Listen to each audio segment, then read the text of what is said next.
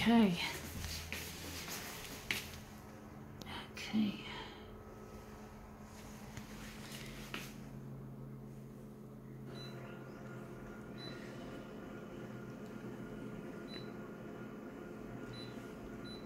I think this one looks like an A4, which will be nice for this style of work that I'm hoping to do with this. So this will be a negative positive, I think. It looks like something that would go well. Well, not quite that well, but hopefully we can make it look good.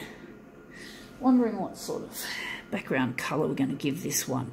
This one's got lots of shades of grey. I don't know what this one's going to be like. We're going to make it red this time.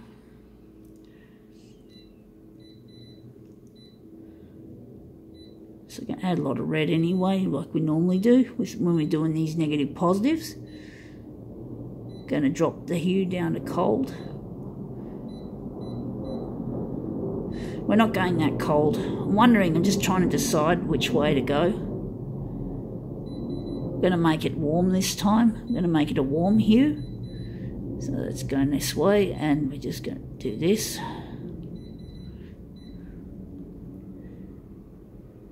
I'm going to leave the colour balance. We might need to adjust it later for something. So let's see what our original is. It's one of them Chinese lifestyle magazines. Yeah, so it's very glossy. You get them for free from Westfield. Anyway, that's an A4 and that's an A4. Nice. Goody, goody. Goody, goody, goody. So this one's not going to be a mirror image or a moving original. We're just going to make this one a nice colour-wise. Going to make this look nice in the colour, in the more traditional way. We don't want to do all the same thing all the time. We've got to do a little bit of different stuff every now and then. So let's see how this one looks.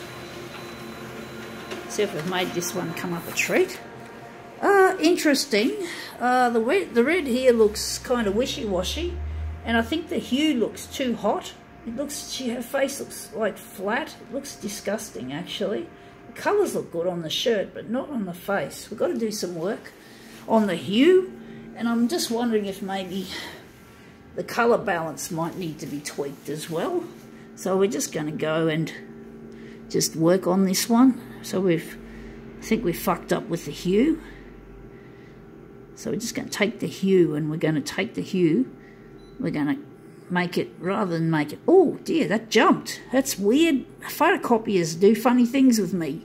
I'm just going to take that, leave it like that, and we're going to go and see if we can intuitively tweak the colour balance.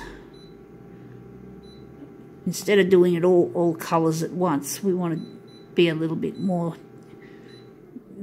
different this time. We're just mixing the colours up a bit, or see if we can make this come up look really nice by not using all the colour balance colours at full blast. We're just selecting some more than the other. Give it a more interesting result, hopefully. We can't just do the same shit all the time. We've got to change it around a bit and see how we go. And let's see if we've done a good job of this. Now that looks a lot better. The red is more red. And the blue, yes, she looks blue, but at least you can see that she's not blending with the signage, and the lips, they just come up quite nicely. So the cold hue looks like it's worked well. It's not perfect. I still don't like the background, but the red is more red, and I think this is a much nicer result. This is probably maybe as good as we get. I'm hazarding a guess.